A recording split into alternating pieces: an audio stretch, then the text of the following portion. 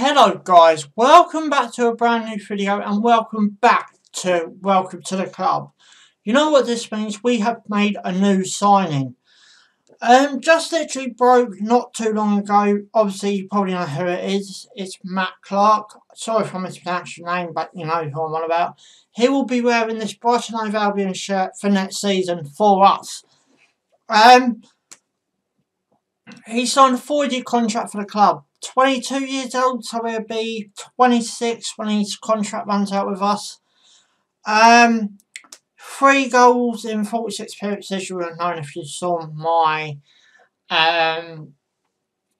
potential signings. I've got any in 4 years, so I believe that contract will give him a contract with us until the 30th of June 23. We're not quite in 2020 yet. But don't forget, if it does come to the crunch, he might have in his contract what Tom Hemmett's got in his contract, and that's that year extension. What am I expecting? He's 22, so he's still, still quite young. But as I've said in my potential signings, I don't expect him to be in the first team. I know there's a lot of Lewis Dunk's leaving, Shane Duffy's leaving, but I have seen nothing over the past 2 to 3 weeks. Only bit I have seen that could be a bit worrying is that Man City have won the signing for Maguire. So, that's the only bit that I'm a bit worried about. But I'm still thinking that Matt will go into the reserves. It's not the only time we've paid more attention to our youth system than our first team. But it's going to be interesting none the wiser. Obviously, might see Matt in the League Cup and the FA Cup. The first round of the Caramel Cup, I should call it, was made last night. I think we're coming in the second round, if I'm correct.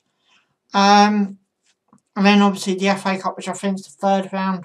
But, it's, see Matt in the Brighton shirt. Let's see what he can do. As I said, age 22, so he's still quite young. His ex-clubs are Portsmouth and Ipswich.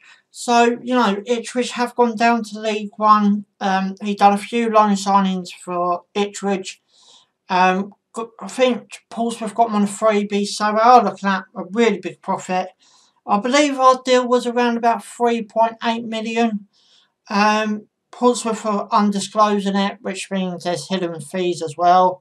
But I reading reports and that, I believe it's around 3.8, 3.9, somewhere around them sort of stages. But as I said, let's give Matt a big welcome to the club. There will be hopefully more episodes of this throughout the summer. Guys, the season's only 49 days away. You can count it as 50 if you want, but I'm doing it to the closest day to kick off, which is 49 days away, the 10th of August. Don't forget, deadline's on August the 8th. How many more signings do you think we're going to bring in? And who would you like to see in the Brighton shirt? There could still possibly be more potential signings. I'm not expecting a lot from the club until I come back into training on the 27th of June. For you guys that don't know, Charlotto is back in the country. He's back home, so he's obviously got a meeting with the club coming up. All the players got to come back into training, obviously. Pro season's fast approaching. Away to Crawley, our first game. I think we've got about 5 games within a space of a few weeks, so to get them players ready. Obviously, we've still got a big announcement to come for our friendlies against at the MX. But, really looking forward to the season now. As I said, the countdown's fast approaching. We're kicking off against Watford. And then we've got 2 1 games on the bounce against West Ham and Southampton. So, I'll call it a South Coast derby, but you can argue with yourself against Southampton.